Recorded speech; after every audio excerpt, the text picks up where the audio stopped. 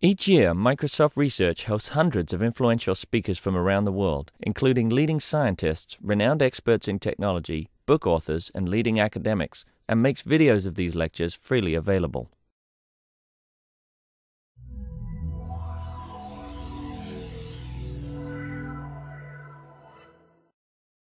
I'm going to present some very ongoing recent work which started in a short time. So, what I'm going to present to you.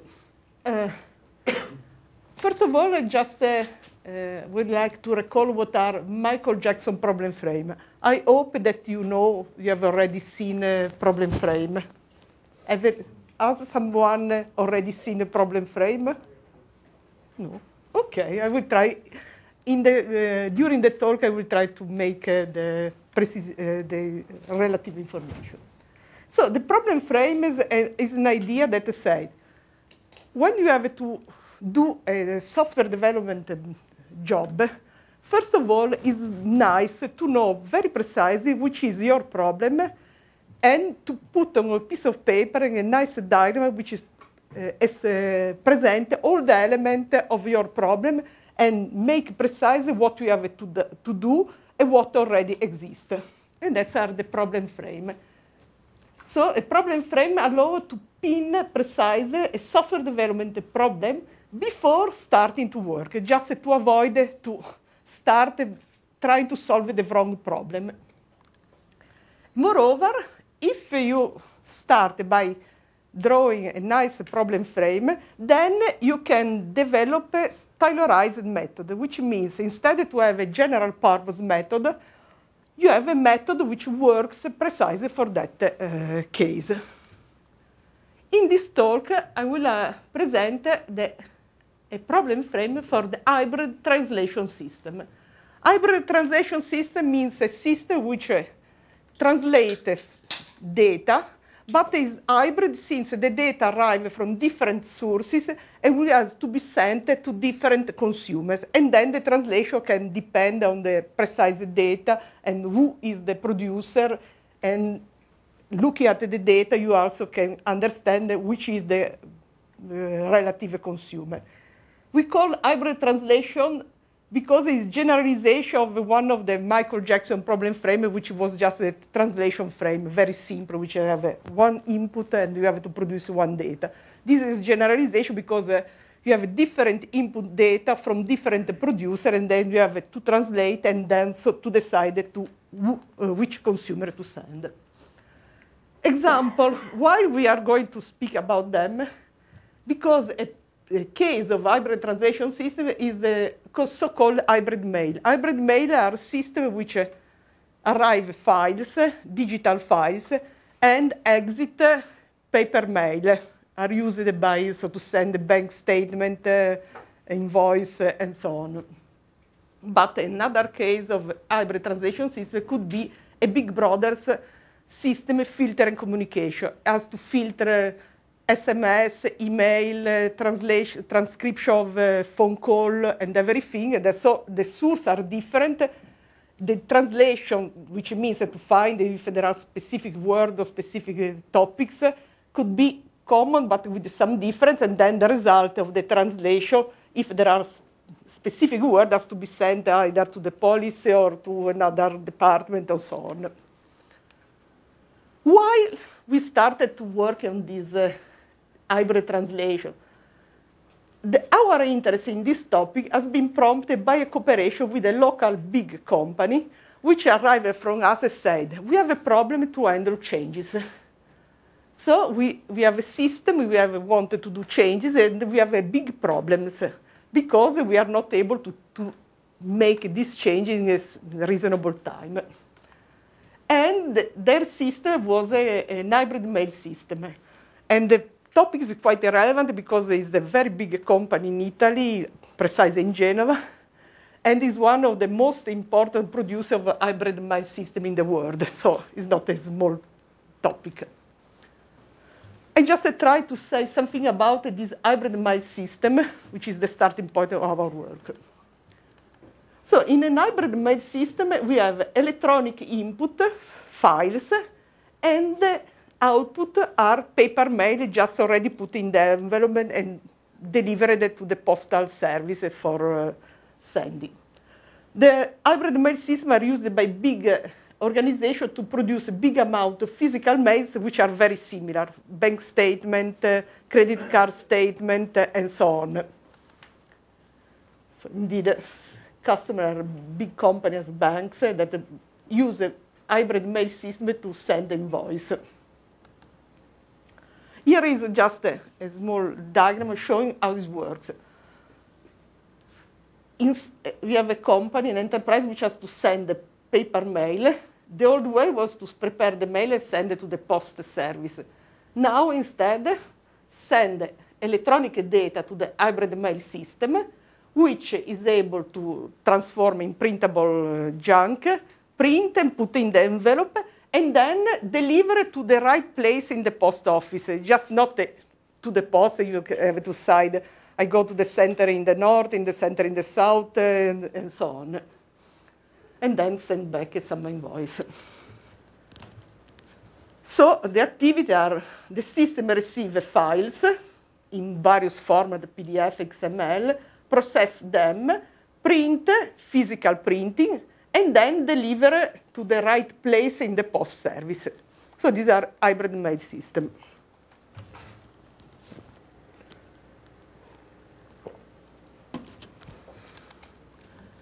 The actual system, the legacy system where this company has problem, which was shown to us, is something big. So more than 1 million line of code, 2,000 files, modules, written using a lot of languages, including also stored procedure in a database, using different machine, is distributed, process 100 million mails for each month, and moreover can handle several configurations, which means that the system is made by a CDA, which is a processing center, this is the acronym is in Italian, which can be connected to various printing centers, this one.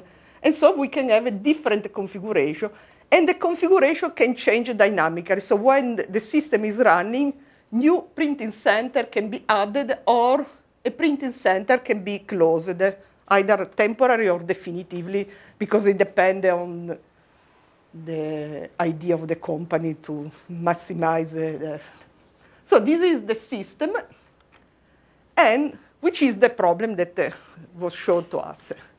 Okay, the problem is a case of this general problem, that you have a software system which has to be kept aligned with the business. If the business changes, you have to align. But in this specific case, they have a problem. They was say, okay, we have to change something. They started to do the changes, and the time to deliver the change was huge for them. So some case was 6 months for something not very big, or in some cases they was not able to change the system, and they prepared a very small new stuff just to handle the specific case, because it was impossible to perform the changes. I try to give an idea which are the changes that make a problem for this company. They give us a very long list. These are the most important ones. Okay, one change is, this is the easy one. The printing center can change. So new printing center can be added, or someone can be closed. Okay, sometimes the input format can arrive a new format. For example, now they are just going to tackle the problem of PDF, because the system was not able to handle PDF, and now they have to handle PDF. So they have to adjust to receive a new input. Or new printer, new kind of printer center become available. For example, they have to switch from white and black printer to color printer. Or very recently, they have to change that now there are printers which can use thick paper or very light paper. And so they have to handle also this new feature. Or sometimes the client say that I wanted to add a small derived functionality. For example, a very simple functionality, which they printed this envelope. The client say, okay, give me a report, which the number of envelope, how many pages it was inside each envelope. This quite simple change took 6 months to be implemented. Or sometimes you have a very big change because the domain, the regulation of the domain changed. For example, in Italy, just 2 years ago, was possible to have a private mail. Before, there was only the official state-based mail. Now there are private companies doing mail service. And private companies have a very different way to organize the distribution of the mail. So the system has to adjust to this new way to distribute. For example, private companies don't serve as small villages. And so they was to change completely the way to route the mail. This is the most incredible case. Client wanted a simplified variant of the system. So the system was receiving some file, doing some elaboration, then printed envelope. The client said, okay, I do the elaboration, I give just the file ready to be printed and distributed. They was not able to implement this change. So their solution was just I do a new ad hoc system. And then there are more. So these people say, we have this problem, we want that you help us. So for example, could be passing to object-oriented technology and improvement and so on. And then what I'm going to present now is our initial attempt. This is a very recent stuff since the company presented everything just before Christmas. So we would like to investigate, to propose some solution for the problem. We wanted to develop a system which can be suitable, can be robust with respect to changes. First of all, just a small classification of changes. Changes are not of the same nature. We have devised 3 categories of changes. Changes which go in the category of context awareness. So if the system has to take in account that the context changes, okay, this is one kind of changes. They usually are the easy one. For example, in the case of the hybrid mail system, the number of printers sent can change. So the system has to react to these changes because if now there is a new printer center near to the place where the mail are to be sent, okay, use them. If someone is close, you have to readjust the distribution. And this is the classical case of context awareness. A difference of a lot of talk that have been in this workshop, there is no need to react on real time. So this is a system in which when you have to do some change, you can close and then start again. Then we see a kind of we call proactive standard changes. If you have a system, you can, when you are developing your system, you can imagine that there could be a lot of changes which sometimes the client can ask to you, or you can just go to the client and say, okay, do you want these changes? Which are these standard changes? So the thing that can be naturally inside the system can be changed. For example, this is a simple case. You have a system. You should think that you can be asked to have a simplified version, eliminate some functionality, or simplify the functionality. You should imagine that at a certain point, someone can ask to record the information on what you are processing. So, for example, to do some business intelligence analysis. In the case of a hybrid mail system, it could be nice to record all companies sending mail, which the number of errors in their file, and so on, to decide if someone is a good client or a bad client, and so on. Logging feature. It could be asked to log the various operations made in the system, either for security or just for monitoring to see what is happening, how many jobs are under execution, and so on. So this is, for us, is a kind of a proactive change in the sense that already in the system there is the information to perform these changes. And a good developer perhaps could start to think, okay, I try to sell to the client this extra functionality. And then we are the unpredictable. There is no way, so you can do the best of your development, but you cannot predict this change. For example, that the new changes in the domain, change in the requirement, we have this kind of new printing standard, new printer technology, private mail, new rules. And to cope with them, you just need to develop your system in a very good way to be ready to anything, because anything can happen, really. OK, so this is the kind of changes. Then what is our solution? Not a solution, just an attempt. We use this slogan, developing for changes. Up to now, there is the design for changes, but it's cover only the design activity.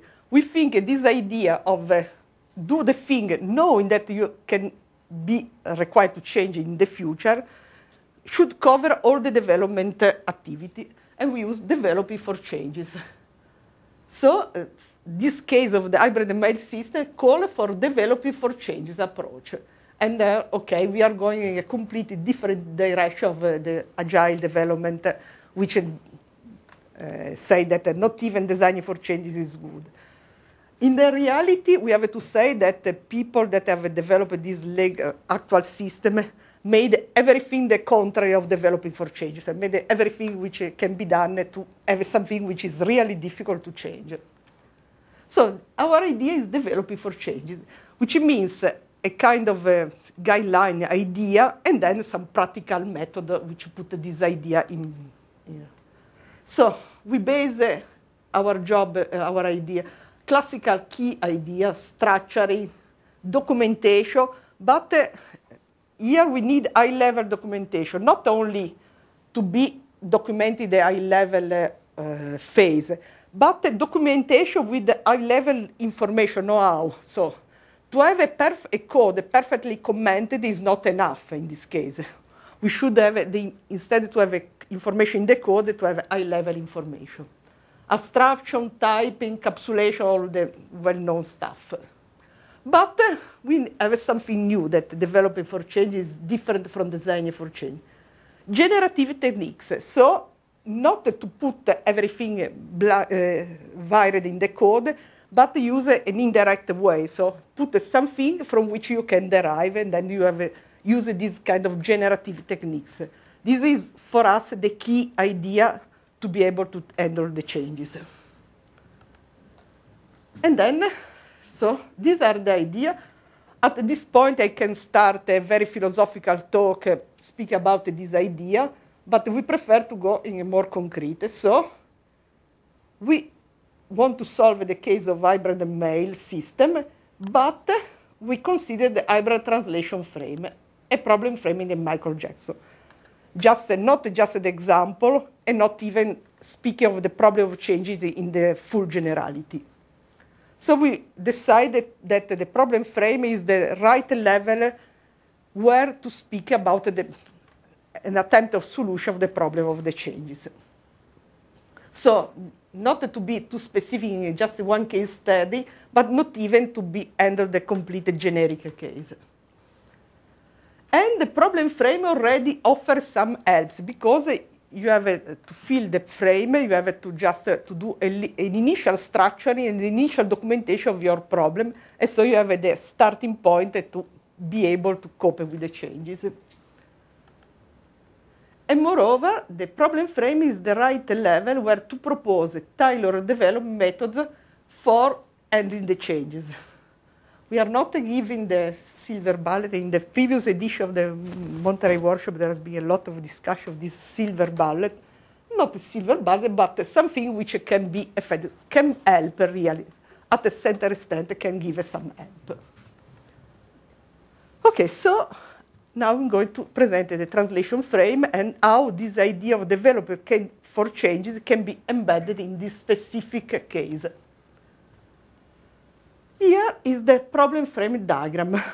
Michael Jackson said that any problem in development, any problem of software development can be represented in one diagram of this kind, where we have domains, which are the boxes. We have this machine, the machine which has the two lines, which is what you have to develop. These are existing already. You don't have to develop. You cannot change. And then you have the requirements, which are related, these domains, with other, and describe what the machine should done. OK. In the hybrid translation frame, we have a producer and consumer. These are causal given domains. What means that causal means that they are able to autonomous behavior, so that are autonomous entity, and they are given in the sense that they exist and you cannot change. You have to develop your system taking them as a given. And we have many producers of different kind and many consumers of different kind. Then we have the input data and the output data, which are lexical domain, already given domain, since the input data and the output data are given, you cannot change them, and they are lexical, means data. They have no behavior, no dynamic behavior. And we have the requirement. The requirement in this case is the rules of the translation, which links an input data, its producer, with an output data and the consumer to the data has to be sent. And finally, we have the machine. That is what we have to develop, the translator system. These are the connection between these two domains and this other, and say that the producer sends some input data to the machine, and the machine passes some output data to some consumer. So this is the schema, the frame of our problem. Okay, this is for who knows the problem frame by Michael Jackson, is an extension to the original notation. Michael Jackson presented in his book some basic problem frame. These are more complex, so we have to extend the notation. That is a three-way interaction, while in Michael Jackson there was only a pairwise interaction. Okay, which are some key ideas of this method, of which under the idea of developing for changes for this problem frame. First, the part concerning domain modeling. We have seen in this diagram, we have producer, consumer, input, and output data. These are domain, is the domain of the system. We need to model them as a first step in the development. So if you have to go for changes, when you model this domain, you have to look for commonalities. Try to present in some sense and say, OK, I have several of them, but a part is common to all of them. So there is an abstract domain, then there are specialization. This is a good idea to be able to accommodate new kind of domains if they are changed, or to eliminate if some domain is not anymore used, it is easy to change. For example, in this case, we have at a certain point, we can have a printer sentence in black and white, a grayscale. If we try to have the common part of all printer send and then to specialization, could be easier to introduce a color printer. OK, and again, we needed to introduce a specialization in the domain of Michael Jackson.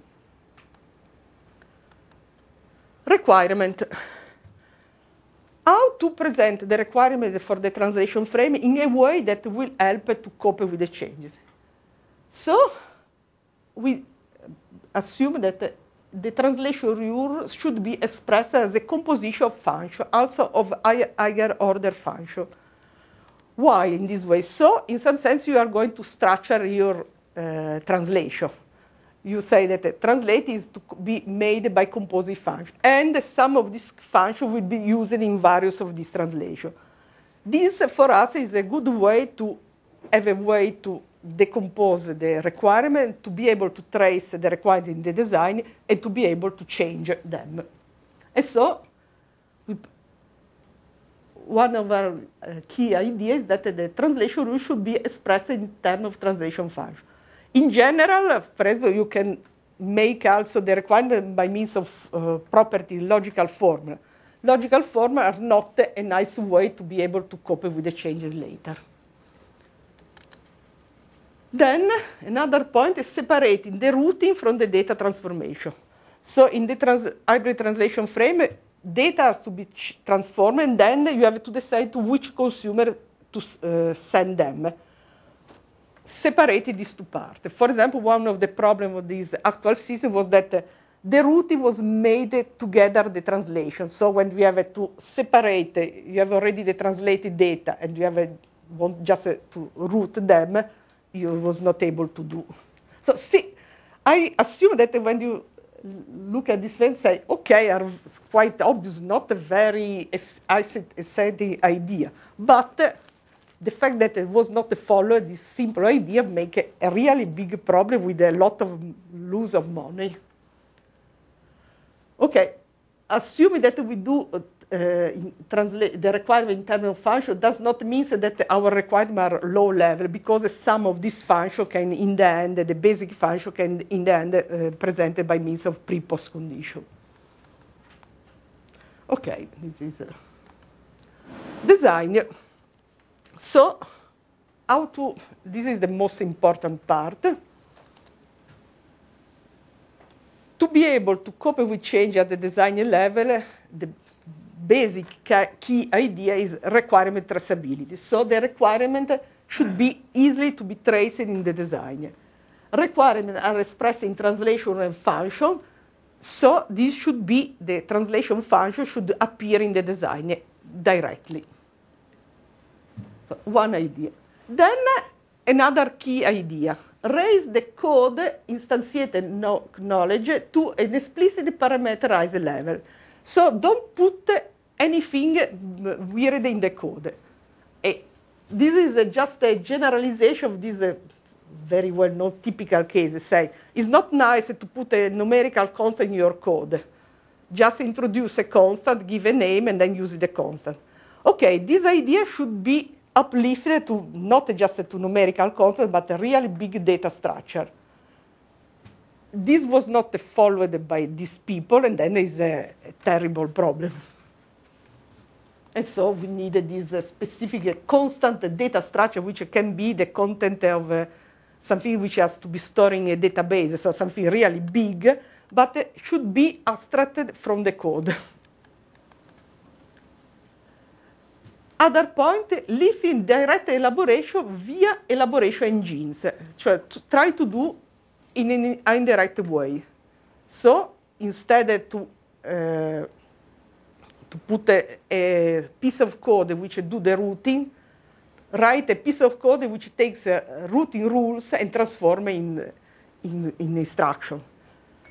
This, again, is another way to be able to handle the changes.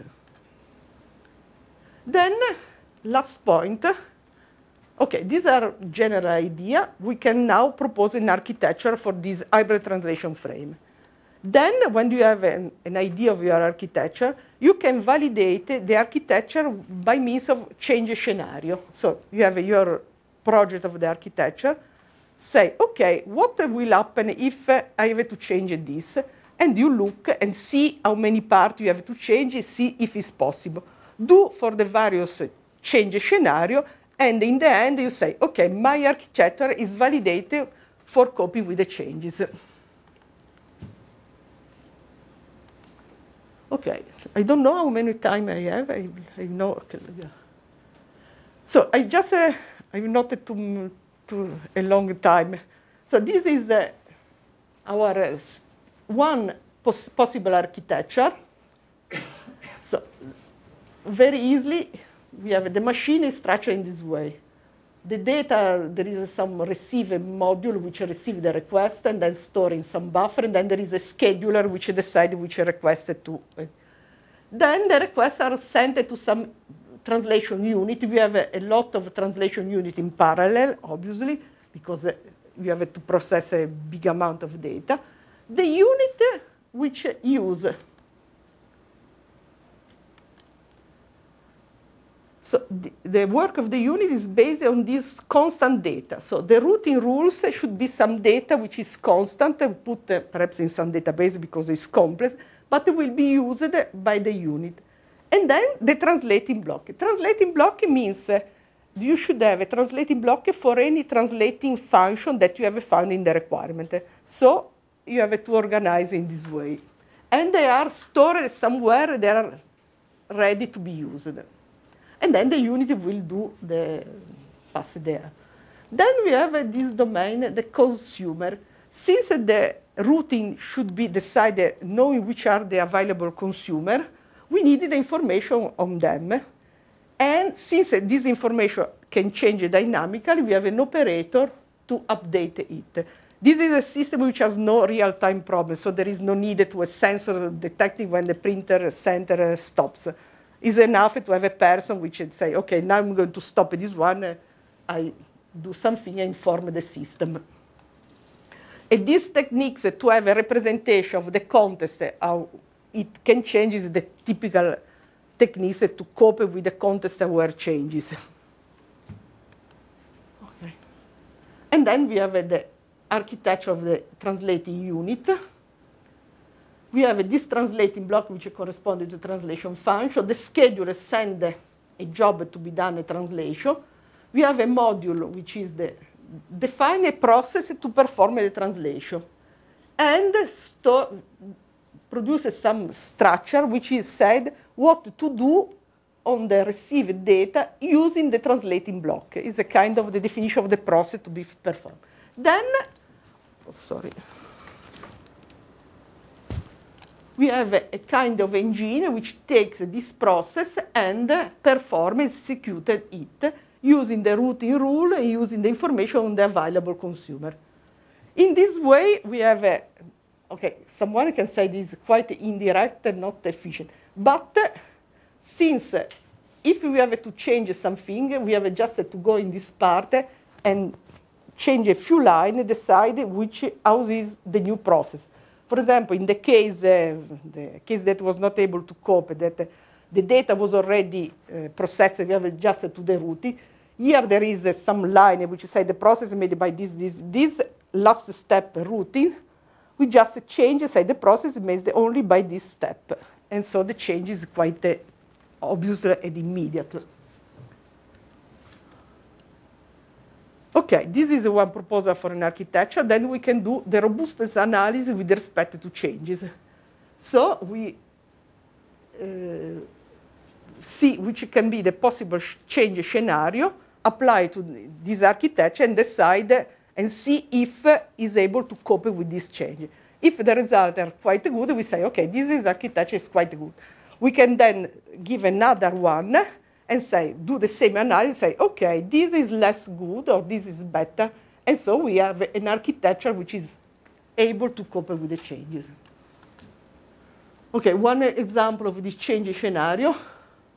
We wanted to enrich the output data with some derived information. So we have the output data, we want to add something which can be computed using this data. This is the case to introduce a report with the printed mail. So the simple case which took 6 months. So at the level of the domain, we have the domain of the output data. We have to enrich with this operation which computed the derived operation. At the requirement level, we needed to add the two translating functions. One which added this derived information, and another one which converted this enriched data to some other data which can be sent to the consumer. So just add the two functions and just change a composition to introduce a new translation. To the design, we just needed to add the two translating blocks corresponding to the two functions, and do very little change in the generation of the process. So at least for this change scenario, our architecture is able to cope. We can go on and examine the other changes. Okay, so this is our idea of an approach of design, developing for change in the particular case of the hybrid translation frame. Obviously, this is very recent work. We have been proposing the problem just before Christmas, and so we have something more to do. First of all, design and analyze other architecture. That is, then consider the problem of performance. To do this kind of analysis, we have to introduce some more information. Cannot be done in general, because in this hybrid translation frame, there could be cases where we have a few input data, but which are just very large, very also huge. For example, the hybrid mail system, you have each day you arrive 1 or 2, 3 input data, but they are giga and giga of byte.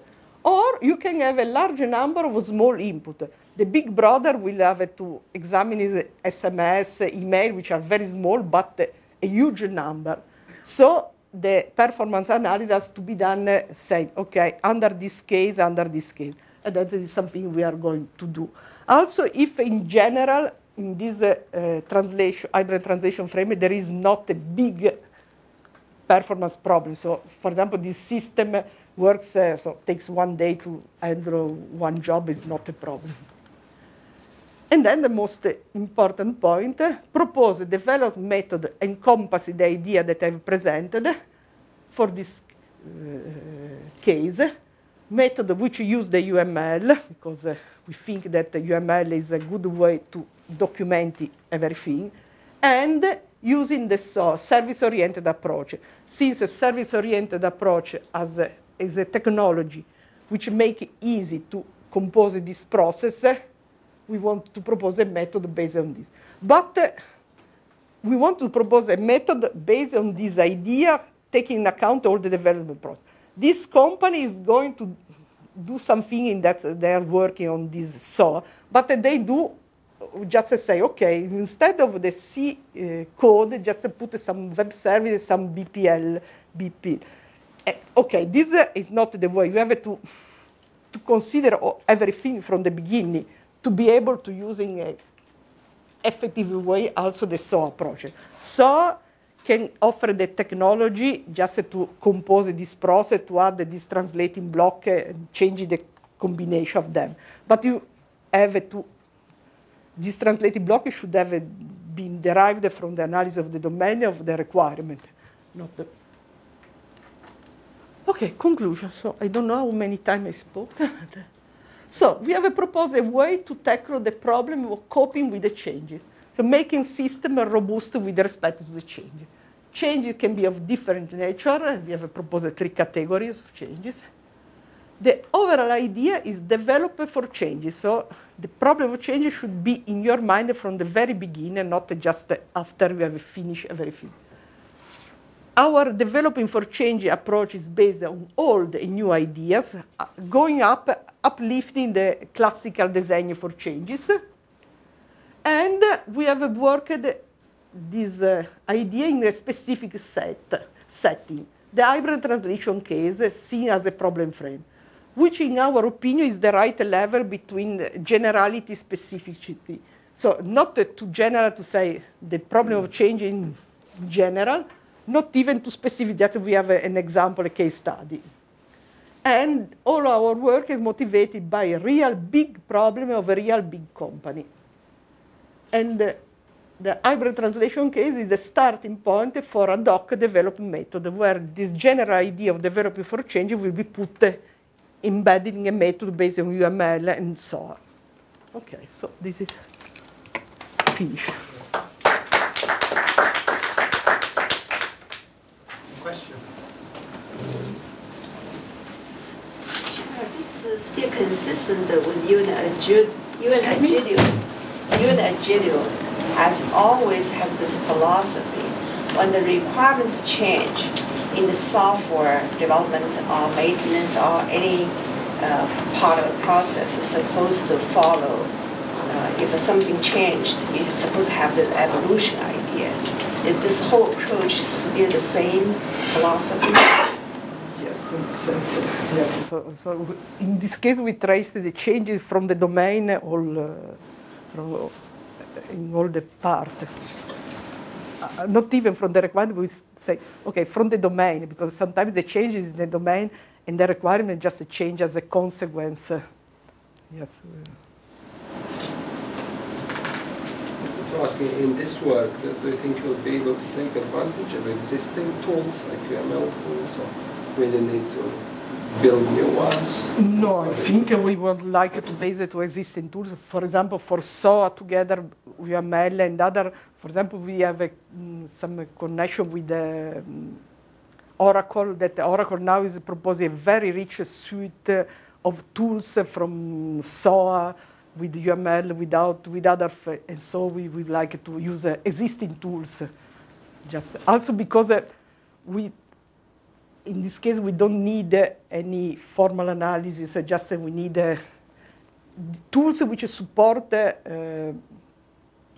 model-driven approach or transformational approach or engine, for example, rules engine, and so on. Okay.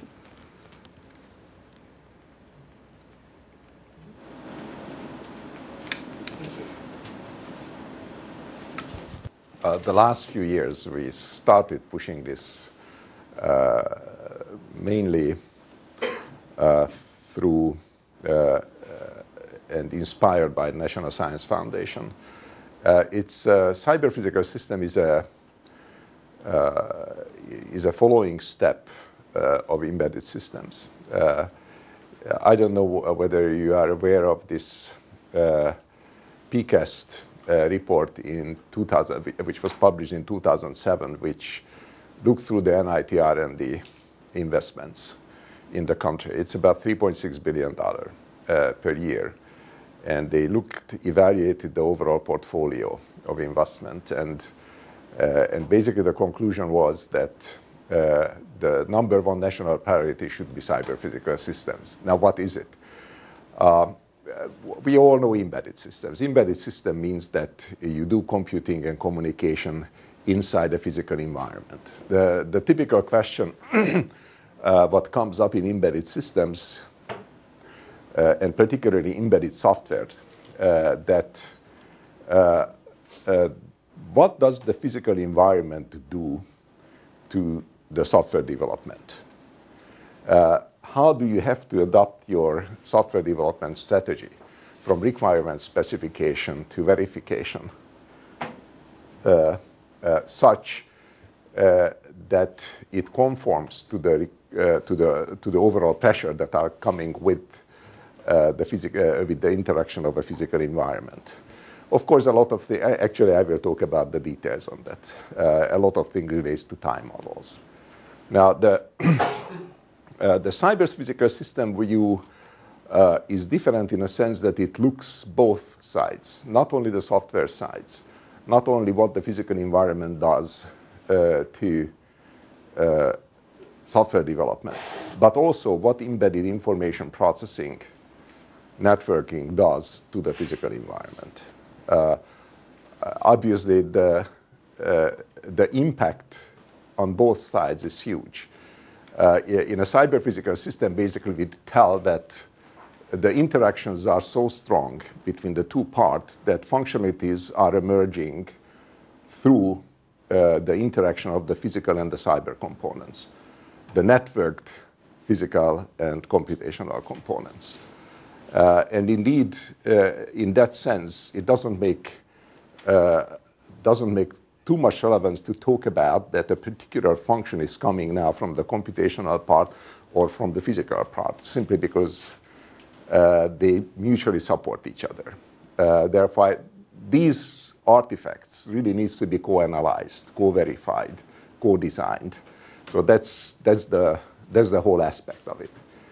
Now, in that sense, of course, cyber physical system covers a tremendous broad area because airplanes, cars, everything what system industry is doing these days can be considered a cyber physical system. The whole issue, though, here is not whether we can build cyber physical system, but to look into what are those core issues that are popping up in many of the applications domains that was the shared science based in this system category. And if I look the history of what happened in the last few years in the US at least, after the PCAS study came out in 2007, then there was an avalanche of NSF workshops, national roundtable, that finally went to the point that NSF last year started a cyber physical system program. This is now SAI's declared biggest program at NSF. It continues on the next year. There will be a $50 million investment in this program. DARPA started coming out with cyber physical system program. The Navy came out actually with, in the last August, several calls that related to this. So I think that altogether there is a really remarkable momentum that is building up. Just this month, in April, there will be the first international conference on cyber physical system. There is a CPS week. All of this will be in Stockholm. I just got the note from the local organizers that now the CPS week has nearly 500 participants, registered participants. So it's evolving really nicely. There is a big discussion with our European friends whether this whole area is just politically conceived and is basically renaming the embedded systems or not. We believe that it's not. But certainly to work out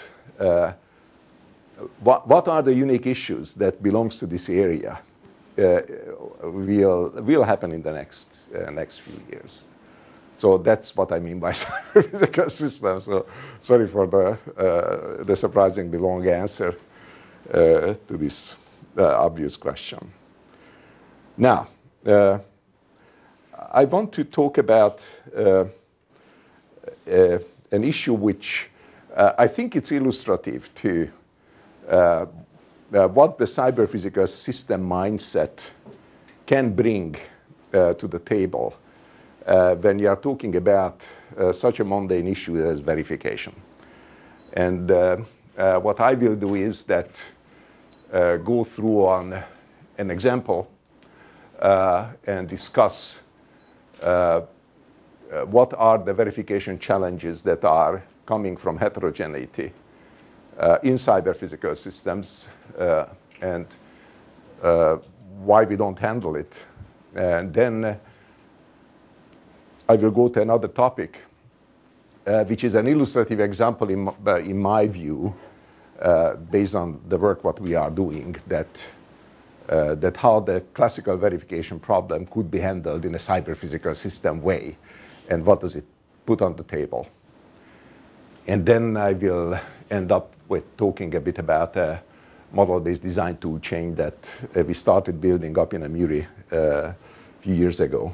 Ethan was still there, you remember. And where is it now, and how we start folding into that tool suite that whole CPS point of view. So that's basically what I thought would be interesting. So this is a cyber physical system. It's in that Monterey. It's Monterey for our European friends is the Multi-University Research Initiative. It's a DoD program. It's typically 5 years, $1 million per year, $1.5 million per year these days. So in that Monterey, what we have with Berkeley, CMU, and Stanford, we are dealing with a quadrotor helicopter, and we are what was built by Claire Tomlin at Berkeley. And the whole Monterey is about building up a pure model-based design environment for the flight control system for that quadrotor. It's not a single quadrotor, but a network of these. And the point there that let's see what are the boundaries, what we can achieve in certifiability if you use model-based techniques, end-to-end model-based techniques. So that was the original concept, what the project started. Now, of course, when you pursue model-based design, then, as you know, come the basic mantra of model-based design, which is that we manage the complexity in the design such that we create these abstraction layers that Alberto Sangiovanni Vincentelli likes to call platforms. We create these abstraction layers in the design flow, and these abstraction layers handle aspects or design concerns, and we progress in the design such that we address these concerns and then see what happens. So obviously in this application context, the quadrotor is a physical platform. So there has to be a layer of physical abstractions, and as you may certainly recognize that that block diagram is just a picture from Simulink. And indeed, Simulink has the appropriate continuous time models that are nicely fit to describe the physical behavior of that system, the physical dynamics of that system. And the physical dynamics is described such that there is a plant dynamics, there is a controller dynamics, the connection between them. These diagrams are pretty deep, and a whole lot of things can be done when you do the design on that level until you come up with the acceptable physical design.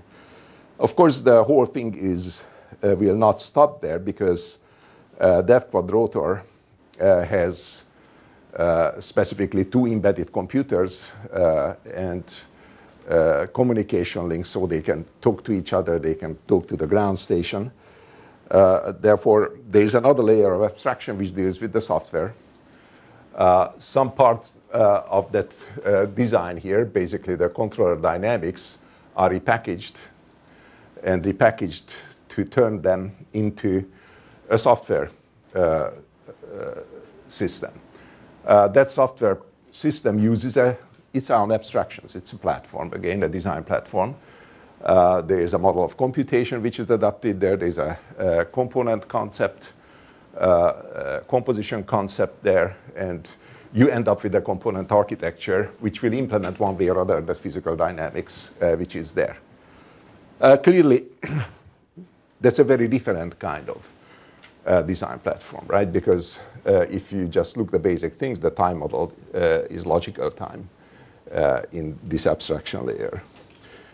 And of course, it doesn't stop there, because when you go one layer deeper, then all of this componentized software architecture, what you ended up with, which again uses logical time, will be mapped onto some kind of hardware platform. And that hardware platform indeed has these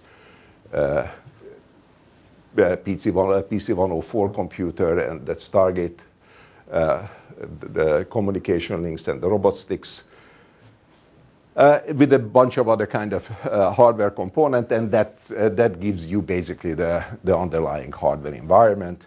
That hardware environment, that hardware platform also is modeled. The models, again, what you use in that case are totally different. They use a different time model. This is discrete event time model. And finally, you end up with this overall design flow. So that's a cyber physical system. It really doesn't make any sense to talk here about separating too much or too rigidly the software and the hardware, because the whole behavior, how that thing will fly, how it behaves, how safe is it, all coming out as the joint behavior of the, basically as a result of the interaction of the hardware, I mean of the software, or computational, better to say, and the physical platform components, right? Now, let me address here the classical embedded software view, how the embedded software guys look at the verification problem. The embedded software guys tell that, well, this control software here is a real-time software because it's embedded in a physical environment. And what we really need to understand, what makes that software, what I specify in logical time a real-time system where that real-time system fits into the physical constraints of the physical dynamics which is imposed on it. Joseph Sifakis wrote a beautiful paper about this. It was published in the special issue of IEEE, Proceedings of the IEEE in 2003. And he basically looked into the verification problems in real-time system. And he posed the problem the following way. When you build a real-time system, you basically build reactive programs. So F is a reactive program, and clearly F as a reactive program, which is the embedded software as a reactive program, is nothing else than a mapping between a logical time inputs and logical time outputs. Symbolically, that F is described as T is, of course, the logical time axis, as a mapping between the input set, which includes all conceivable logical time inputs, and the output sets. And of course, it's a full power set, so because you have to load non-determinism. Now that's the software model here. Now, when you start operating it in a real-time environment, then you need an underlying computational platform which instantiates that software in real time, right? That's what actually happens. The result of that real-time instantiation, which meaning again that the programs are packaged into interacting components, there is a scheduler which schedules the execution of these individual components, and that scheduler schedules when the computation resources, communication resources are added to the software and to the computation. And there are some time constraints, of course, related to this, under which it has to be done. So in that case, the F is magically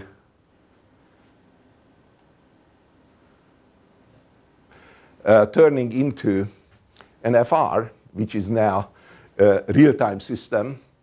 And in that real-time system now, what happened is that you change the T to TR, and FR now is performing the mapping on the real-time axis, right? And then basically you have the question: when I did the real-time implementation of it, when I did the mapping, when I did the scheduling of all of the resources, didn't I mess up something? And that's basically the real-time system verification problem. Based on this model, he divided up into two steps. One is to check the correctness of the implementation. And the implementation, he tells, is correct if you do a stripping function here, which takes the real-time timestamps from the input and the output and turns it into logical time, that's psi, and see that that behavior, what I gain after stripping off all of the real-timeness and preserve just the logical time, basically the ordering, is element of that specification, what I got here. And if that's the element of this specification, which has a bunch of non-determinism, then the implementation is correct. Basically, all of the non-determinism, what you have in the logical time, is serialized. It's precisely ordered, but still, that has to be, that trajectory, that instance of the trajectory has to be one instance of what you specified here, right? And that's a clear correctness. Can you elaborate a little about these two functions? These are basically, from mapping-wise, are the two, exactly the two. I understand the principle of it, but what can these functions do? So how far can the delay be, or is there a specific? No, that's okay. So that's the other part of it. That one part is just the correctness testing. That behavior here, what you generated, is part of the set of behaviors that were specified here. But the other part is the timing behavior, right? And the timing behavior in general is nothing else that you have to do a timing analysis to test whether the P property, the set of P timing properties are satisfied or not. That P timing properties don't do anything with this one, right? Because it doesn't understand that, right? So this is a decoupling of the timing and the correctness. That's right. So that's Joseph's conceptualization, and that's a very clean structure. And basically, the timing analysis, obviously, that P basically tells that the P establishes a relationship on the real-time axis between the set of inputs and the set of generated outputs, and it just has to check whether whatever property you defined on these pairs are satisfied or not. So that's how the... Sorry for it. Yeah.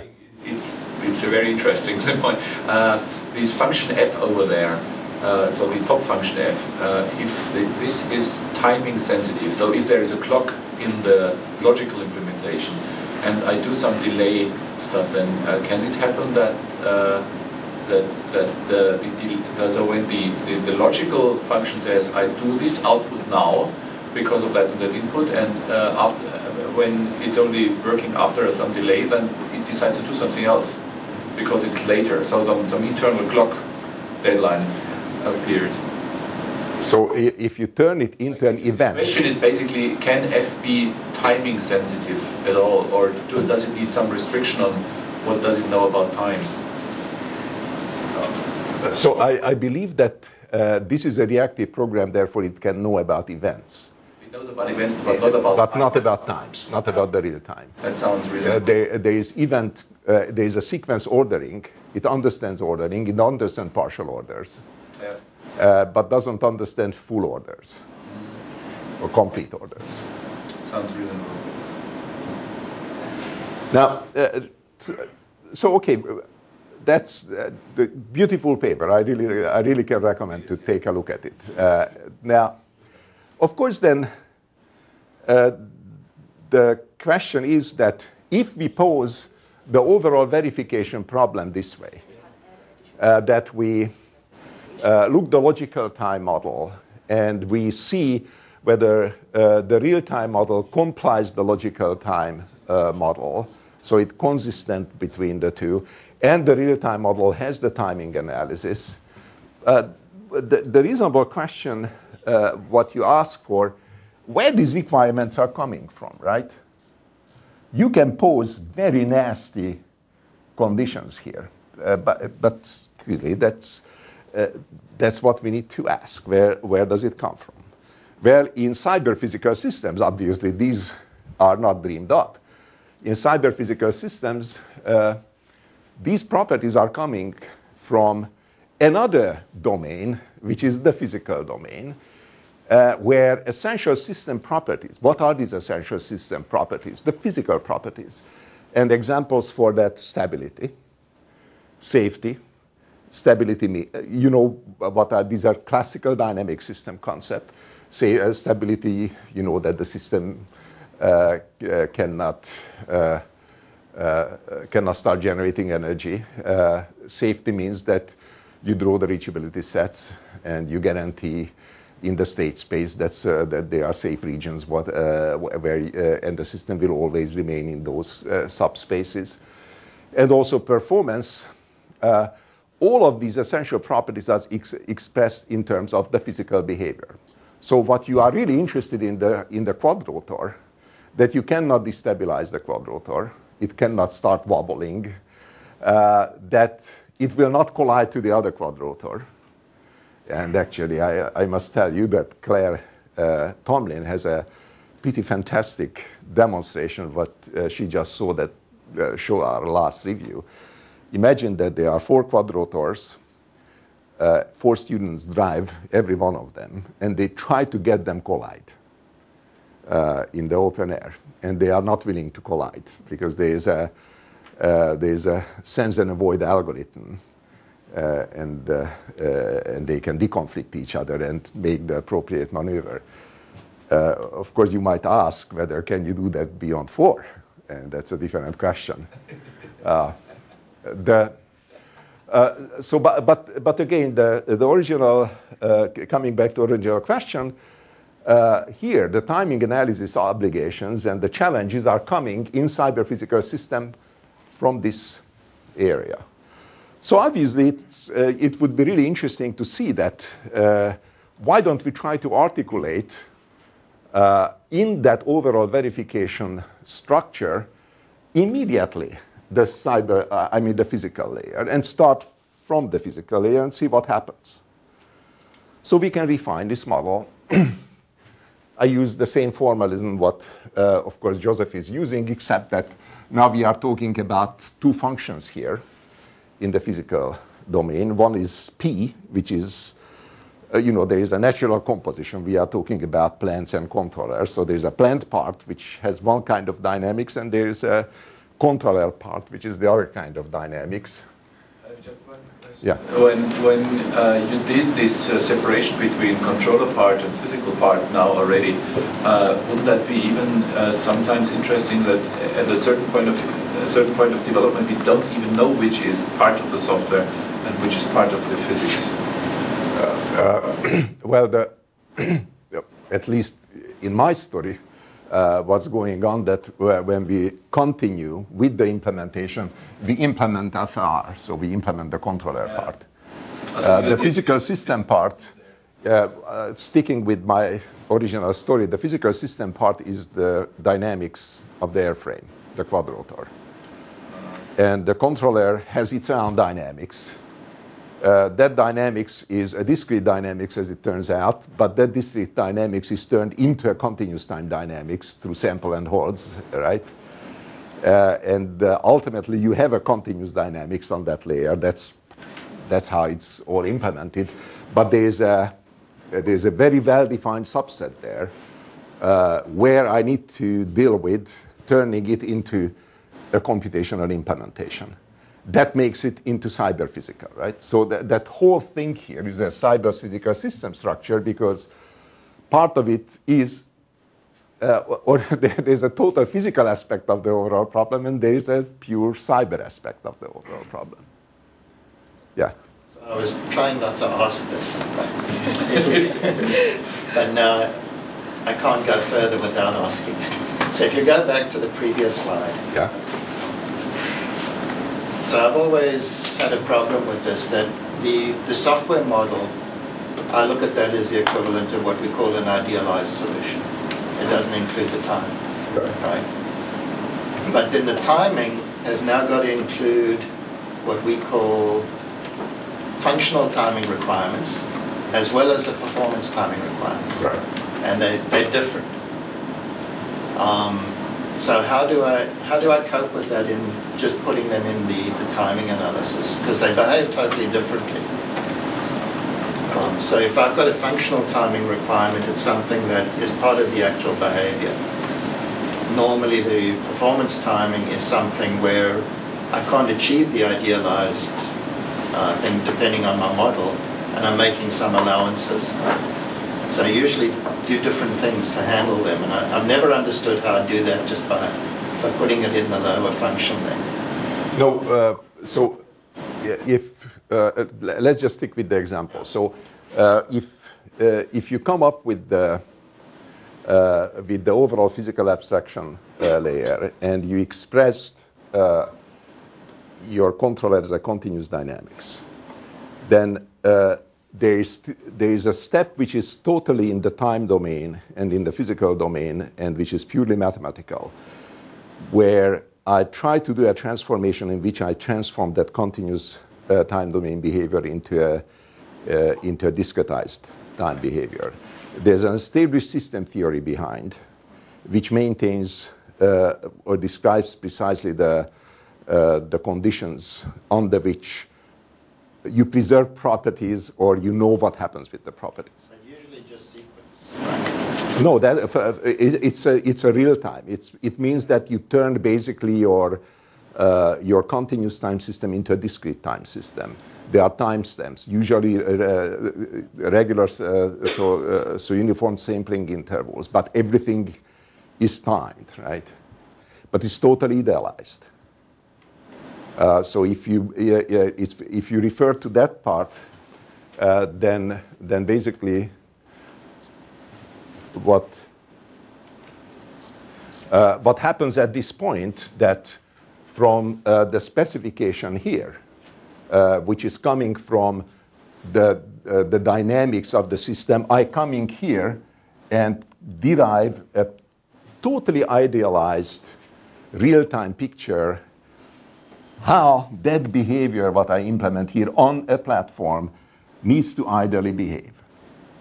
But that will just not happen, right? And it will not just happen because we have all of these things. We have scheduling, we have communication, we have all sorts of conflicts. So there will be jitters and all of that stuff. And that's what will I talk about. Okay. So and you put that in there? That's right. Okay. Okay. So, after that refinement, what's coming further is that really what would be interesting, if I understand precisely from that physical behavior, what really are the timing requirements, what my essential properties, which is not the timing requirement, don't forget it. My essential requirement is that the system needs to remain stable. That's an essential requirement. And I want to understand now, starting from that essential requirement, what does that mean in terms of timing requirements here? And that's a totally different story than to tell, yeah? Being stable, can you describe that in a very general form, or do you need application-specific terms of what stability means? No, stability is a very general. So you could. It's yes. General. In this layer, in the layer of physical models, system theory gives a very precise definition of stability. Okay. And that relates to Lyapunov functions, and you can derive very explicitly that under what conditions dynamic system is stable. But that's how I will continue, actually, because the whole point, how can I do stability, is how I want to. That's what I want to do. I don't want to shoot down all of my points that you guys are driving me toward that. Okay, so what's my wish list? Obviously, you see that the point here is that it's altogether a pretty nasty verification problem, and particularly because I really want to do the verification, not the timing requirement here. It's a cyber-physical system. What I want to verify is that my system is stable. And I want to verify that my system is safe. I will always stay in all of my trajectories into the safe subspace. I also would like to do the following. I want to get robustness against implementational changes and uncertainties.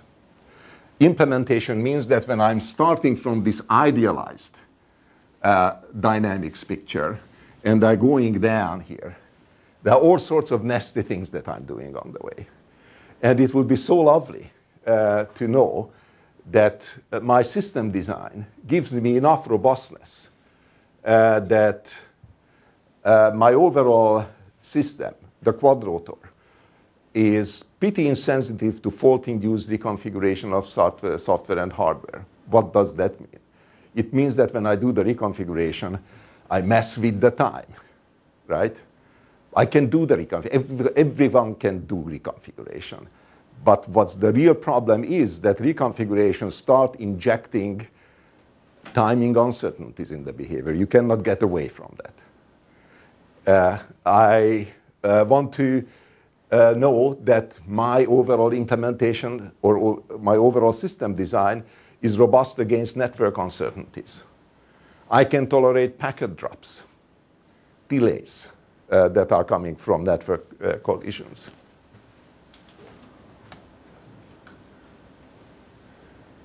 Okay. And overall, it would be so nice, and on the top of it, I would be able to decrease the overall verification complexity. All right. So let me then take another look of this using the same figure, but a little bit differently. Everyone is changing compositionality, both in system design and in verification. Fortunately, when I tell everyone, there are major groups, design concerns, where people are working and understand a whole lot about compositionality in their domain. So if we look at the physical design, the dynamics can be described in the physical domain, in the continuous time domain, using components. It's a behavior-oriented description of the physical dynamics. So you have n components and continuous dynamics behavior. As Joseph Sifakis would tell, then I have some glue. And when I have all of that glue, I have a composed system. And there are essential properties related to stability, safety, and performance. And there are a fantastic amount of results, compositionality results. Just refer to linear system dynamics, right? Beautiful compositionality results there. Abstractions here, continuous time, functions, signals, flows, all of that. That's the whole design concern. Software, same. We have component behaviors in logical time, glue, composition. There are properties like deadlocks, different invariants, state invariants, security properties. We know how to build up the whole science here. There are abstractions, logical time, concurrency, atomicity, ideal communication, universal algebra, all of that good stuff. That's what happens in this layer. There are good compositionality results here as well. And the same story is here. Which is the systems layer, basically the Harvard-ish kind of things. Again, the difference is that's major, that this is a discrete time model. The properties are timing, power, security, fault tolerance, and so forth. Discrete time abstractions, discrete delays. We talk here about scheduling, resource management. That's where the whole science is built up. Now, of course, the issue is that although we have on these areas nice formalism, mathematics, and nice compositional results, when we build the cyber-physical systems, there is usually an assumption that the continuous dynamics guys really want to forget about what are the implementational side effects of all of these things that are coming on the way when they take the continuous dynamics of the controller and implement it, right? Therefore, they remain compositional until everything down here provides those conditions what they expect there. They have compositionally results, let's say in stability, when you mix continuous dynamics with discrete dynamics. But they don't have compositionally results in otherwise. So they cannot handle, let's say, the quantization side effects because that brings in nonlinearities. So that's obviously one major problem. You have other major problems, of course, here. And ultimately, these assumptions will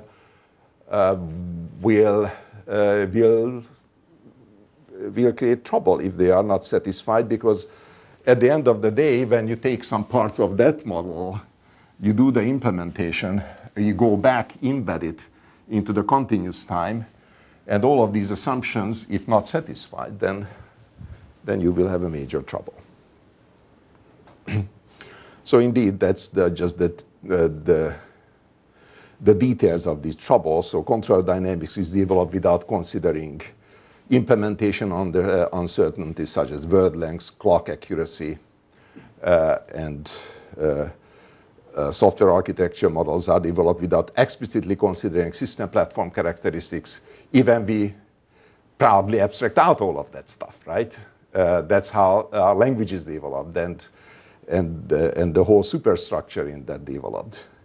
The interesting thing is, if you look, for example, at the car manufacturers, they of course do it the same way. They first build the cars, then they define the function, which they call the software design, and then they throw it over to the software developers, and they implement it, and then they build a platform on it. And for a long time, there was a lot of effort built always when they mapped it to the software design, to the platform design, where they have not been able to neglect these effects of the platform.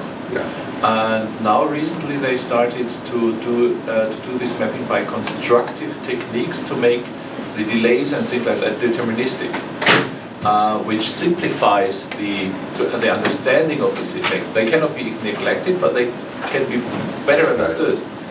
Yes, that's certainly.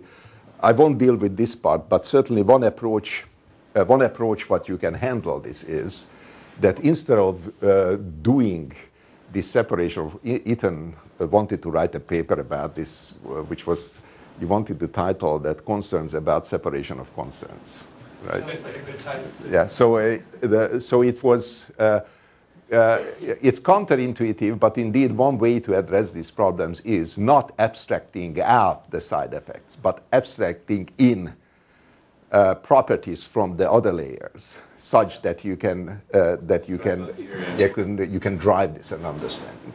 But indeed, that's exactly the problem. What comes with it, that the car manufacturers, for example, want to have control architectures that can be carried over to other platforms, because the platform's life cycle, now the big move toward the multi-core, is different than the life cycle what you come up here with, right? And indeed, all of that problem, which all relates to, that these assumptions are not met, just collapses this whole thing. So altogether, what we end up with is that we will lack the compositionality across the layers. They are intractable interactions, they are unpredictable system-level behaviors, emerging behaviors. If you do the full system verification, we all know that it's not scaling, so it's really a major problem. So basically that's the issue. What can we do here? And of course, that comes to the basic rule of problem solving. If the going gets tough, then the tough changes the problem, right? So let's see what can we do here. If you read, there was a NRC study on dependable systems, and the NRC study conclusion was that the only way to manage complexity is not to do is to not do it. And one way not to do it is that you start systematically looking simplification strategies and how to simplify this overall entangled mess that are created here. And let me just select one particular approach here. Is a suite of approaches, I must tell, that help in this whole problem. Basically, it helps through orthogonalization. And the orthogonalization means that we can use a classical system theory concept called passivity to decouple stability, which is one of the properties in dynamics, from implementation-induced time variant delays. So if you think over that, if the strategy is successful, that it would mean that if I design the system and I prove that it's stable, and I have good theories, which is compositional theories for passive systems, on the physical layer, then all of my design preserve that property independently what kind of mess I create in the software implementation with the schedulers and particularly with networking. All right, so that's the next step. And I will briefly browse through elements of this whole passivity-based design. it's totally rooted in system science. So it doesn't do anything with computer science in that sense. Passivity has a different kind of mathematical definitions, but ultimately it means that in the physical system layer, we are all in the physical system layer. A passive system only stores and dissipates energy, but cannot generate energy of its own. Okay? So a classical passive system is your dynamic system, which is built from resistors, capacitors, and inductors. Right? It's an RLC system. You can implement arbitrary dynamics with it. Everyone dissipates energy, and no matter how you combine them together, it will never oscillate. Why? Because they cannot generate energy. They can just dissipate energy. It's a fantastic, strong result. You know that they always have a Lyapunov function, and if you understand how to do these passive systems, then it's a major deal. So passive systems also interact in a stable manner, and this is the compositional result. If you connect them either parallel or in a negative feedback way, the overall system remains passive. So that's the recipe how I can build and maintain passivity compositionally. Obviously, it doesn't have the serial composition, but system science worked out all sorts of methods with which you can passivize systems. The whole area is quite rich in system science. I will obviously not talk about that. Another thing, passive control theory applies to linear and nonlinear systems, and most importantly, continuous and discrete time systems. Even right now, there is an effort, we work in a team with this. Some member of the teams are working on expanding the passivity context to hybrid dynamics as well. And obviously, if you have the passivity, it's an excellent thing to do control safer because you know that the system will not oscillate ever. Here are the major milestones, how that whole theory was developed. Obviously, there was a big area when all of the continuous analog filters were changed over to digital filters in the 70s. And Fatways did the first large set of works to develop the theory for the so-called wave digital filters. And basically, the wave digital filters were the method in which he explained that if I approximate a filter characteristics using RLC type of passive elements, so I get a passive approximation of a dynamics, then he provided a transformation called bilinear transformation with which that continuous time implementation could be transformed into a discrete time implementation, and it preserved the passivity. Now, the huge result of that was that continuous time implementation, the discrete time implementation, he guaranteed also implementability, though there were no zero delay loops in it. That's an algorithm property. So just think about it, that you design an algorithm such that in the front end, you design it as a physical system with physical properties. You transform that very deterministically into an algorithmic implementation. There are freedoms how you implement actually the algorithms, so that it's not completely automated. No, there are different branches of this group who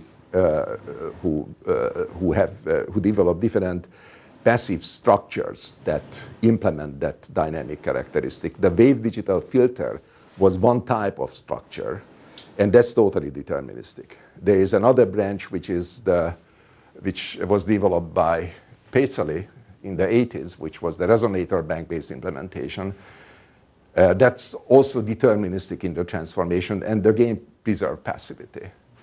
So these were really the major results that came out during the last 3 decades. Lately, it was shown that the passivity results can also be applied to network systems. And particularly Niemeyer showed that if you do teleoperation, robotic teleoperation, through the internet, and the internet is important here because it has very nasty time-varying delays. If you do that type of approach, then you can preserve the passivity of the overall dynamics. You cannot destabilize the teleoperated manipulator with random delays in this. And then our co-workers whom we work on this joint project, they also developed that part of the theory, and now we have a quite well-developed foundation for this. Yeah? I'm missing the intuition about passivity, but presumably you don't get something for nothing here. You sacrifice performance. Sorry? You sacrifice performance. Okay, so can you give an instance of how that might manifest itself? Your overall dynamics will be sluggish, or more sluggish than what you would allow. So let's see, I will not show that, but one of the latest things what we are doing is that you have these quadrotors, and they have to create a geometric formation such that you tell them, every one of them, what is the required geometric shape, what they have to create among each other. And they have to do that such that they communicate across each other. So this is a consensus-based dynamics algorithm, what it does. It turns out that you can rephrase that problem, that distributed control problem, as a passive control problem. Therefore, you can create a purely distributed controller such that even if your communication links are falling apart, you lose pockets, the delays are changing. The formation will not destabilize. Of course, it doesn't mean that the performance, that means how rapidly you converge, or whether you converge at all, is or cannot be impacted. It also not guarantees that the quadrotors will not run into each other. The only thing what it guarantees that you cannot destabilize the formation. Arguably, this is a pretty big thing, because then you have other degrees of freedoms what you can use now for maintaining stability. That's what we work on right now. And also, if you maintained stability, you maintained safety. Now what can I do with the performance? So these are basically the overall steps. All right, so that's basically passivity-based design. So are these guarantees valid more in an asymptotic sense? Is that what you're saying essentially? So that convergence will happen asymptotically? No, so the stability is absolute. You cannot destabilize the system. What I'm talking about the convergence is that when I'm talking about formation, then the performance relates to how rapidly I converge to the desired formation. But when you say you cannot destabilize the system, that's in the absence of disturbances. No, you cannot destabilize in the presence of disturbances. These disturbances are blowing wind and falling apart communication links. So the system is internal system disturbances, external disturbances. Well, if you no, so the system in principle it's like, can I destabilize an RLC network such that it can start oscillating? It's a physical impossibility. So stability is becoming an inherent property of that system design. What stability doesn't deal with, as you know, whenever I do verification, I always verify one property. And I achieve compositionality only for one property. If I have other properties, then I need to look at that, right? And what I'm talking about is one property, which is passivity. Stability. Yeah. Well, are you sure that this will really work in context. Like the example I would bring to you is the failure of the Tacoma Narrows Bridge, which, by the way, wasn't very far away from here. And the bridge does not generate energy. I mean, it was a mechanical system, okay, but it was designed out of the equivalent of RLC type things. But the problem was that there was no energy injection by the controller, but there was energy injection from the environment in the form of a wind. And it turned out that there was a resonance, which allowed a gain. So I mean, there were physical oscillations which grew without bound and tore down the bridge. Yeah, but so how do you reconcile that kind of occurrence with the steerance you're talking about? But it still didn't mean that the bridge generated energy, right? No, it's just if you excite it in the resonance frequency, yeah, then it doesn't doesn't increase the energy which is in it. It's again one property of the dynamics that the inputs started pumping in energy in that particular point. Then is your definition of stability different than this? Because in that case, you did get physical oscillations of the bridge, which grew to the point which destroyed the bridge. Yeah, but that doesn't mean that it became unstable. So you see, stability is not that. Stability is the concept that the system starts producing more energy at the output what it stored or what you put in. And that was a totally legitimate behavior from a totally passive system. If you build a resonator from an LNC component, right, an ideal resonator, you can pump in energy, and that resonator will resonate. But it's remaining stable, right? You didn't destabilize it. You're using it's a control systems view of stability. You don't have it bounded. This relates to a question I had, which is I didn't see anywhere in your models where you're modeling the environment. I see environment model. No, there's a whole part of the presentation which talks now about the modeling environment. But in terms of your levels there, are those incorporated as part of the models at those levels, or is it something else? So just running through the whole thing, the modeling environment. So if you understand how to do composition in the physical layer and what kind of constraints you need to observe in the physical layer such that you end up with a passive system design, you can build those constraints in your modeling environment. So we have now a modeling environment which understands those constraints. You cannot build, there is a strong restriction right now there because we have restricted it to linear systems. But this is more of a effort issue than principal issue. But the bottom line is that with that modeling language and with those constraints, your system is guaranteed to be passive, remaining passive.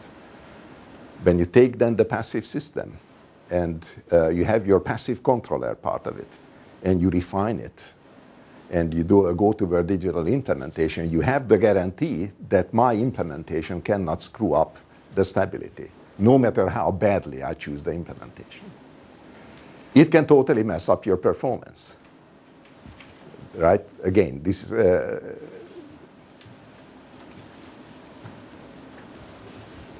all right. We are. Let me just show you some elements. I browsed through how the whole thing goes. We really want to hear what you have to say. And we accept let's say we synchronize this point and accept the environmental model exists, it works. Then we go on, want to see what you have to say. Yes, that's right. So basically what happens now, if you have all of this passivity theory, you can imagine that I can derive a set of basic components with which I can build these passive dynamics. These components will have elements such as the bilinear transform, power and wave variables, passive down and up samplers, delays, power junctions, passive dynamical systems, and so forth.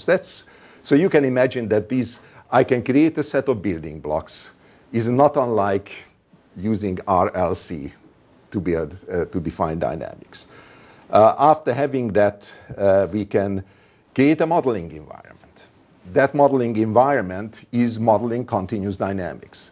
In that modeling environment, I adopt all of these concepts with their precise mathematical definitions. And indeed, we do our usual games that we build up the meta models for all of these components. We built in all of the compositionality constraints. And now we can build up passive system designs.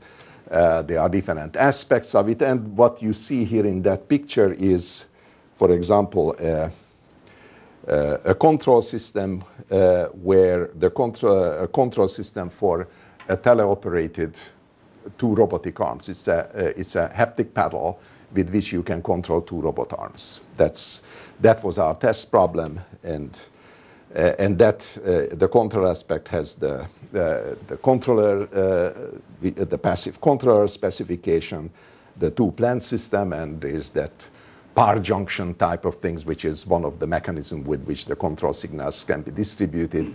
All of the communication across the controllers and the plants are happening through these wave variables instead of the usual things. So it has a deeply embedded concept of that systems theory thing. And with this, we built up an overall implementation of the system. And let me just show you what was our test problem. Here are the 2 robot arms. Here is the haptic paddle that can be used. We had all of these elements put on 5 laptops. There was a communication network. That communication network was built such that one of the laptops implemented the communication network because we wanted to play with time-varying delays and packet drops and all of these things. And in fact, the implementation was the conceivable worst real-time environment where every one of these laptops were running Windows, and the controller was implemented in Simulink as a Simulink simulation. But it was a total real-time system because the signal flow through on it and everything was linked together. And indeed, after that, this is the nominal case when we didn't turn in the real bad part of the delays, communication delays. We were particularly interested in the communication delay effect. And you see roughly that this is the position of the haptic paddle, which comes from the haptic paddle, and the blue and the red are showing the 2 robot arms, how faithfully it's following the haptic paddle position. And this is when we started messing up the delays by injecting all sorts of artificially induced delays in it, and started injecting even persistent link interruptions. So packets were lost. And we were not able to destabilize it, which is not a miracle, because the system cannot be unstable. But it was really interesting from the point of view that if you use passivity for this particular problem, and if you are concerned about stability, the stability is now totally decoupled from the dynamic properties of the implementation. And that was basically the most important test. Now, obviously, that's just one part of the overall story, what we are interested in it. And right now, actually, the overall tool chain, let me just jump there, looks something like this. This is where we end up with. So we have in the tool chain, again, as I introduced at the beginning, that we are building up that high confidence model-based design tool chain. We use as a front end the Simulink state flow, and in fact we use the Simulink true time extension, Simulink and true time together. That's one element in the tool chain. We build up the dynamics here. And one extension is that, that we can build up the dynamics such that we use that PANX modeling language, which is that passivity-based design language, which constrains all of the dynamics, what you can imagine, to passive dynamics. You can start up the design that way, and after you specify the design that way, it will be translated into a Simulink true time environment, and that's how your dynamics will be defined now. From the Simulink true time environment, we had to do that because now we can simulate here, right? But it's still not the implementation. We take another translator and we take it to our other modeling language, which is what we call ES-small, which is again in our tool, modeling tool GME. That ES-small is able to enrich the whole design with a software component model and all other things, such as implementation platform models and deployment models. From this, we have another translation, and from this other translation, we can do schedulability analysis, and after that, we have a suite of translators, and these translators translate these models into uploadable code to the two processors. At this point, the bottom line is that we know that if we start from that path and we go through on that verification route, then we end up with an inherently stable controller dynamics design. Up to now, there was one caveat, that the whole passivity theory works such that it assumes that it allows time-varying delays, but the delays had to be bounded. But when will become a delay unbounded? If the software deadlocks. So that's not solved. Therefore, we work with Joseph Sifakis to bring in his BIP tool suite. And Joseph BIP tool suite claims to have compositional deadlock-free verification.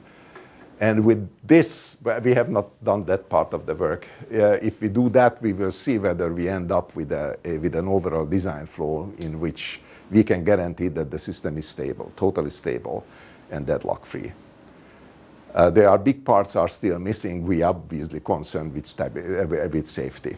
And the whole safety analysis part is not integrated yet. And that will be another step, and so forth. So altogether, let me go back to the conclusion. That I believe what's really interesting in it, that if you look back, the software verification task in CPS, if you really ask, what is the property what I want to verify, it may be much simpler, because the verification obligations for timing properties, if, let's say, the only thing what you want to guarantee is stability, can be eliminated or can be grossly simplified.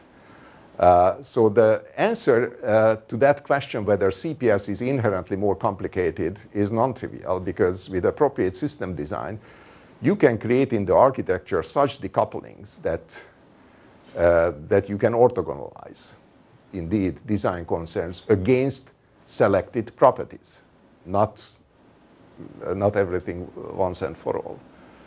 Of course, this whole decoupling requires significant effort and a few in-depth look how the system theory and the software part really plays together. But I think it's worthwhile to look at. And there are a bunch of other problems what we still need to do. So that's what my take on cyber physical systems. So I believe that it's a very rich area, and many ways model-based design is what enables it. And that interplay between systems, software, and control engineering is just totally fascinating. Okay. One more. Yes. What you said in the last few sentences is just a really wonderful statement. I just learned from a two-line. For some reason, I never see anywhere so clear written in one of your slides that point out of the conflict, the misunderstanding for many years between computer programmer and the software people, hardware people, the people who work on application. There's one of the slides you pointed, there's two connection part. The arrow, you put a cross on it. I think it's about the 7th slide of yours. So that two statements actually lead us to understand the rest of what you're trying to say. Do you think you can bring it back? Here, we have a bunch of papers that lately we published on this. Here, right here. Yeah, here. These two places are the missing. It doesn't seem too big, but that's misunderstanding between many communities for many years. And then from the application domain, and because not everybody's training or understanding cross this boundary. And this two statement, the assumptions are very, very important. Yeah, of course, that's the challenge in the education part, that you somehow has to find a way how to provide the groundwork for the engineers, that they are not separated into these two different camps. If you understand doesn't mean you can say that somebody else can understand. So that's a good part. Thank you. Well, I'm sorry that I burnt up so much of your time. I don't want to rush it, but in 5 minutes our bus takes us to the wine. So Can we get asked I'm so out of here. one more question really fast? yeah, but literally in 5 minutes the bus does come. How So about that's what it does. 10 seconds? I finish question. Yeah, yeah, go ahead. Janos, last year September there were a reuse workshop, software reuse workshop in Los Angeles. Yeah. Can you tell us what's? Remember in Los Angeles there was a software reuse workshop. You recall workshop? Were you supposed to be there? Were you? Yeah. I don't remember. Were you there? I may not have been there. Or I Thank you. forgot. Thank you very much.